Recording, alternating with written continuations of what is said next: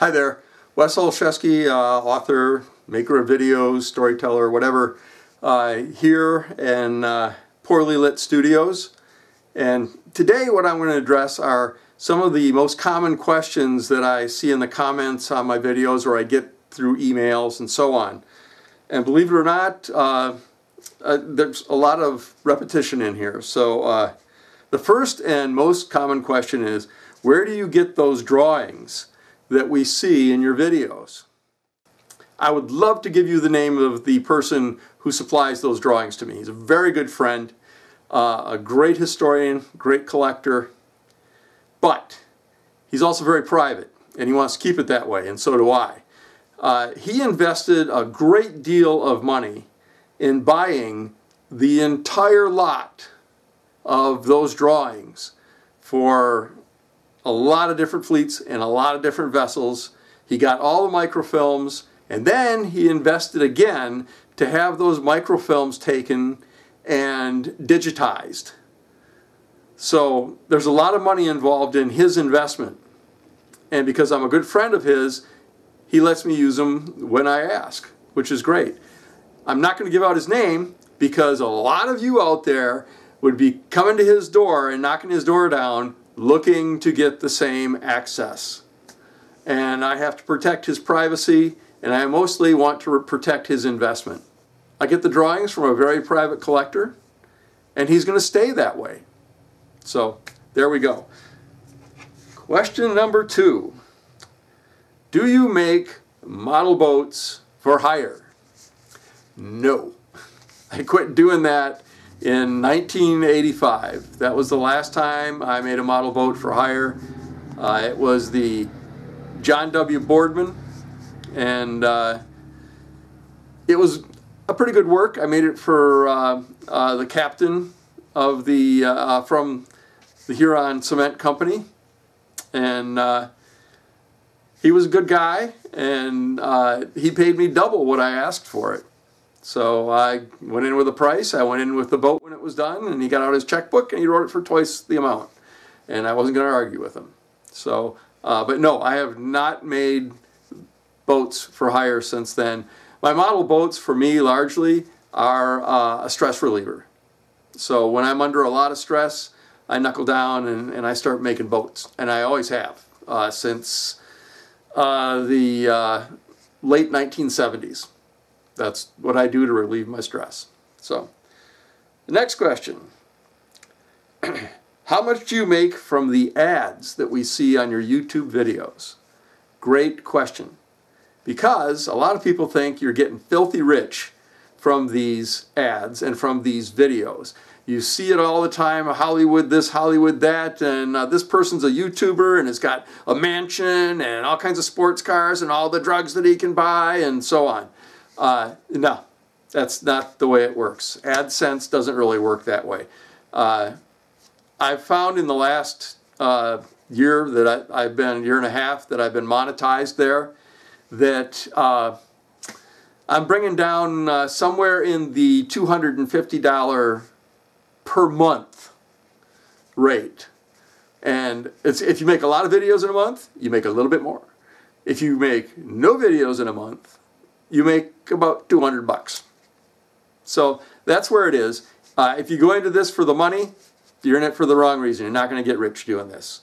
You're going to get rich doing the TikTok, stick your face in the camera and yo stuff, but you're not going to get rich doing what I do. I'm just getting the information out.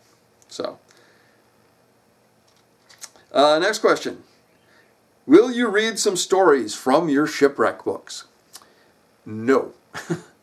I'm ADHD, and that means that reading aloud from written text is very difficult for me. If you ever saw how many bloops I have in the narration that I have to do for my little short videos, you'd be amazed. And that's because ADHD people read something and then we start thinking beyond the printed word, and then we trip over ourselves along the way. And especially if it's something you read yourself. If it's something someone else read, I'll start reading it and then I'll go off on a direction of, well, it could be this or it could be that, and let's look here, let's look there.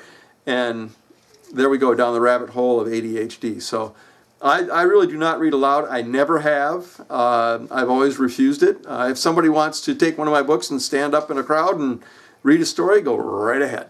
But I don't do it myself.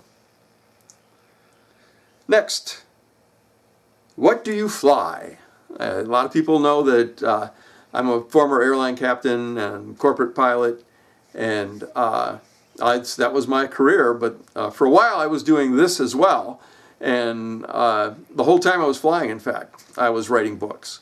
So I had sort of two jobs going there, and I gave it up around 2000 and said, no, that's enough for me. I've been everywhere I wanted to be, got all the t-shirts I want to get, checked all the boxes I needed to check. I got my degree, my ATP, got my captain's hat, got my epaulets, got the whole ball of wax, and now I'm done with that stress.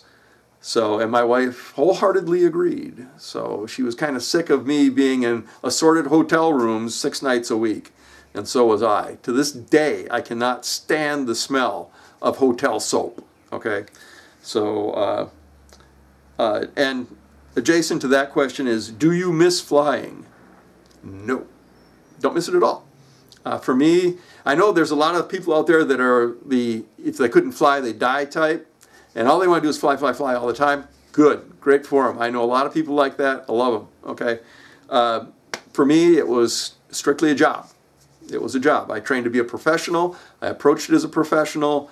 I did the job as a professional, and then when I got out of it, I got out as a professional. See ya. So, who illustrates your videos? I do. I'm also an illustrator, and I use a very old piece of software to do my illustrations, and it works just fine for me. As a matter of fact, I have 2 computers, desktops here. One running Windows 7 that is not connected to the internet, and it's a standalone, because it runs my old-time software for illustration better than the Windows 10 one does. So I have 2 computers, one for illustration and one for writing and being on the internet. Next thing. Last question. Where do you get all the shirts that I see you wearing in the introduction to your videos? I've been doing this since traveling around signing books since 1991. And you're usually doing it in a gift shop or a museum, someplace like that. And I've always found that if they're going to sell my books, it's very polite of me, because I'm from Michigan, so I'm polite, to buy a shirt or something. And usually I come home with a few shirts. And every time I bring home 1 shirt, my wife makes me get rid of 2. So she's trying to limit me on the amount of shirts that I have.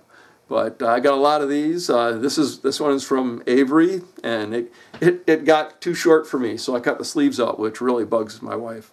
But Avery, at one time, I had a book that I turned in, and they went to press on it, and they called me up. They said, it's at the printer right now, and I said, great, you didn't send me a contract. And there was silence on the phone. And so they said, well, what do you want? I said, well, what I want is, and I let him hang for a second, and I said, I want the same that you paid me for the last book, plus, more silence, I want one of those Edmund Fitzgerald sweatshirts that you guys are selling. So I got the contract and the sweatshirt the next day by FedEx. So it's always fun when you can mess with your publisher, and Avery's the best publisher in the world as far as I'm concerned. So yes, I'll be up on the Great Lakes this summer. I hope to see you. I'll be in different places because I got to shoot a lot of video, but I want to meet a lot of people and sign a lot of books. I love meeting my readers, so I hope I get to meet you folks. Watch this website and it'll tell you where I'm going to be and when. See you this summer.